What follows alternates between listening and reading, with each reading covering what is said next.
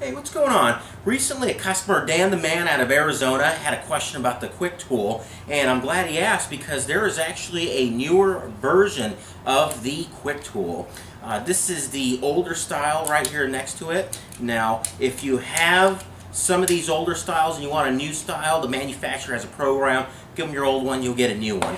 Now, the older Kwik tool, basically there is a groove on the bottom of the tool, and there is a slot in the mold on the bottom of the jack to where you're gonna slide the jack on and then terminate it. It's pretty easy, but the new tool has a new design to make it a bit simpler, a bit easier for installations.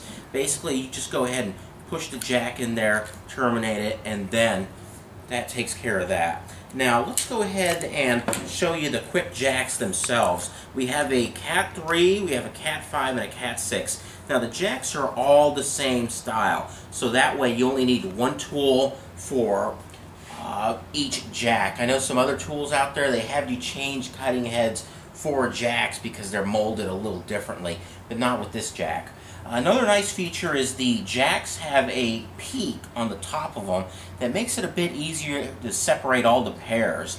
For example, I have this one already wired up with the green, the blue, and the brown pair.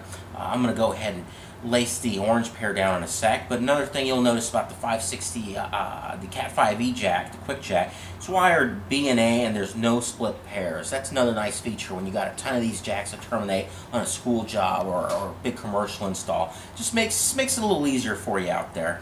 Now, as I said with the peaks, it makes it easier to separate the pairs when you install it, so you might want to just come down here, untangle it a little bit, and go ahead and push it in. Just like that, boom, you're done. It'll help separate the conductors, make it a little easier for you. And then with the tool, the new tool, you're going to go ahead and slide it into the front of the jack. And then what this tool does, it terminates and cuts all the pairs at the same time. So you want to go ahead and give it a squeeze and then pull your jack out. Boom, check that out. Clean, terminates it good. Put it on that tester. It's a good jack. This tool's a good labor saver, and you can't go wrong with it. It will only work with the Kwik jacks. I'm not too sure about getting another jack in there, whether or not the blades on the tool itself that terminate and cut the pairs will line up with other jacks. Other than that, you can order this online. Questions, call us 888-797-3697.